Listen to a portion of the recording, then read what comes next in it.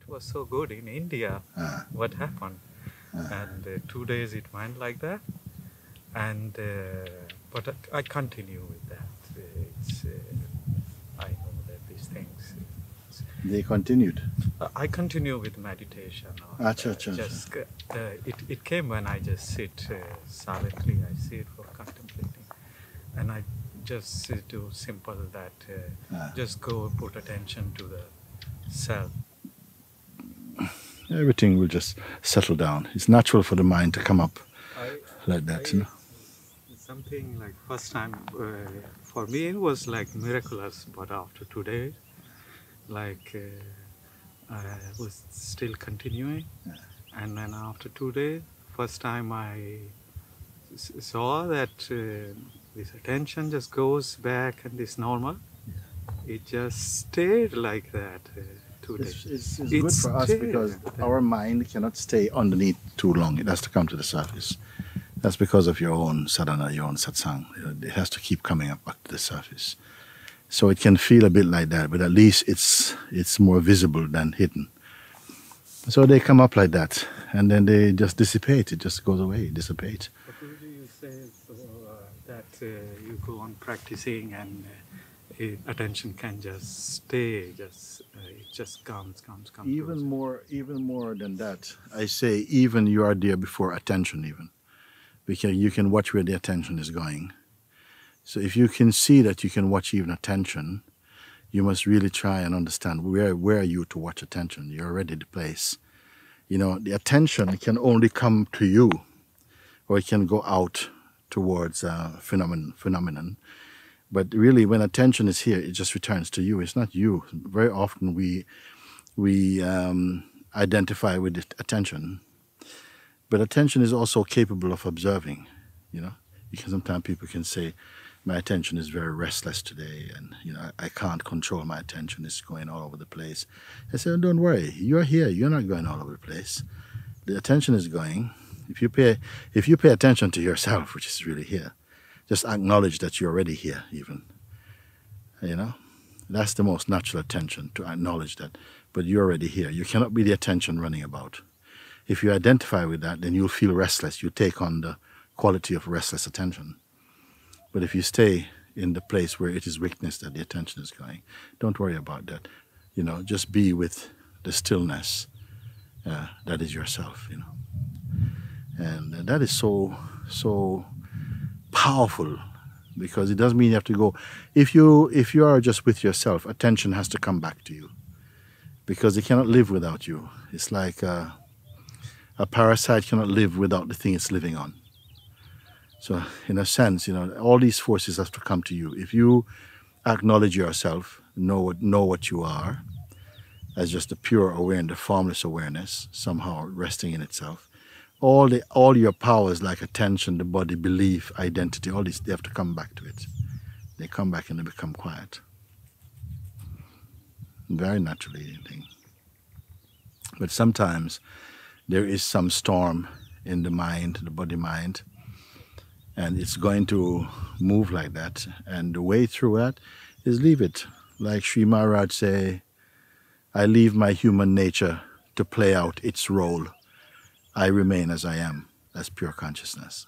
So that's a very clear scene. He sees that human nature is behaving sometimes, you know, very irritable, sometimes this and that. He doesn't identify with that. He said somehow something is causing that to be. Maybe past life, maybe old behavior. But I'm not concerned with that now. I'm not identified with that state anymore. I don't call that state me. I just continue just resting inside my own awareness. So if he's resting in his own awareness, that human side that's running around can't do that for much longer, because it needs attention. If nobody's looking at it, you see, the mind can only perform if it has an audience. If there's no one to give it attention, it doesn't exist, you know. And the attention comes from you. And even attention comes from you. So you're not even the attention. Observe these few points when really caught and remembered, because that's what happens is we tend to forget where we really are. Where you really are is the self. That's not moving. When you remember that, things like attention, going in the mind, behaving don't mean nothing very much. You see that they're just phenomenon, soon forgotten, soon pass, you know, just like any cloud, and they keep changing. Nobody has to force them. So it's all good.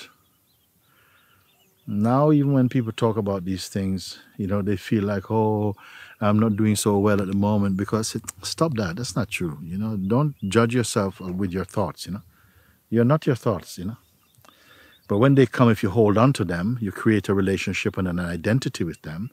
And of course, you're going to feel, oh, I'm not doing very well, because no thought is doing particularly well, you know. They keep changing. Even nice ones, after a while, it goes into some silly place or something. So it's good to be aware of thought, make use of them also, but keep your royal distance from them. You know, don't identify. Yourself is not a thought. That is 100% sure. But our self-belief, maybe is a thought construct is there. So this difference we have to just keep recognizing until the whole thing looks very silly after a while. Just have to keep watching it and seeing that it's this the one thing you have to overcome and to transcend in life, and that is your mind attachment, the belief in the mind. It's only that to be overcome. The identity that is created in the mind and the mind play. You have to understand that's your ship, that's your house. You have to understand how that mind works and that without identity it doesn't have any power. Once you understand that and you see that you're neither of those two, you are the witness of them, already the whole thing cannot hold. And you find again yourself. And it's like one thing more and more, you know? Yeah. This is all now. Over the years of wrestling so much with different ideas about myself and so, it became very simple. Oh, but that's nonsense. It's not true. My thoughts are not me. But my thoughts make me feel like I am them. If I believe in them, I start to feel, oh, you know, I'm having a bad day today, and so on. So a thought cannot have a bad day. It's just the believer in the thought can have a bad day. But the believer in a thought is also kind of thought, you know. The believer in the thought, the one who says, oh, I can't get out of this state, please help me, that one is also a thought, you know. The most dangerous thought, actually, because nobody suspects it is a thought. We all think it is us. And because we think it is us, our life becomes very unstable and unsteady, because even that identity is not steady. The only steady thing is the self, which is what we really are. And that's all that satsang is here to really point out and to get everyone to see and to acknowledge. And it takes time, because we've been a bit a stranger to ourselves for a very long time, being in the role of personhood and identity and so on. We've been on the road for a very long time, wearing out body after body, carrying this strong identification.